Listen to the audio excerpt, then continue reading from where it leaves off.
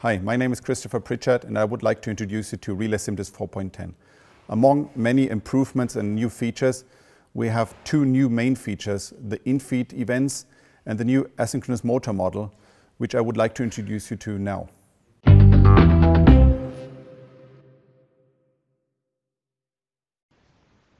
The asynchronous motor, also called induction motor, can be added like any other element in RelaySimTest.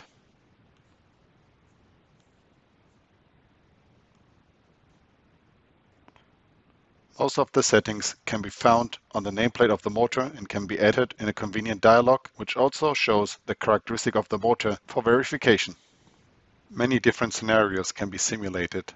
For example, a successful motor startup, where we show the speed and the torque of the motor. At the same time, you can see the startup current, which is then simulated to the relay, and how this startup current slowly decays when the motor is up to speed.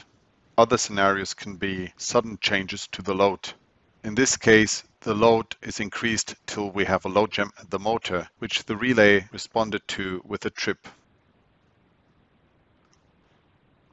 But where RelaySimTest really starts to shine is when it comes to testing bus transfer schemes. We can simulate a sequence of, for example, a fault on the infeed, the isolation of the faulted infeed, followed by the transfer to the backup infeed.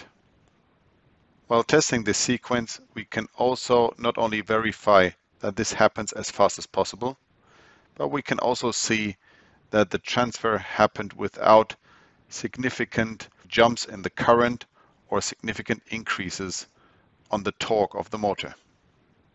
Those were the motor simulation features. Let's now have a look at the new infeed events. We support 4 types of infeed events: voltage change events, frequency ramp events, phase ramp events, and phase slip events. The later one is especially used for power swing simulations to test power swing blocking functions.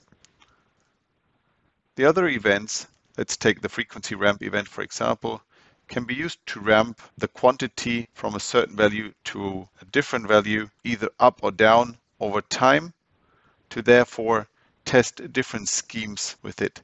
There are many applications for these events, for example, testing rate of change of frequency events, under frequency load shedding schemes, under voltage, over voltage protections, and much, much more.